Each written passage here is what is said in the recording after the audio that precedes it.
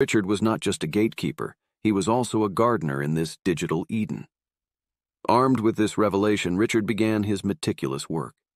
Every day after spending his working hours in his nondescript cubicle, he dove into the cyber realm, manipulating code, building firewalls around the data fortresses, and subtly altering the digital pathogens, diffusing their destructive potential.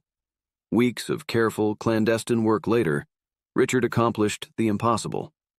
He had turned the data fortresses into digital sanctuaries and neutralized the threats lurking in his mind. He was no longer a pawn, he had become the protector of the cyber realm,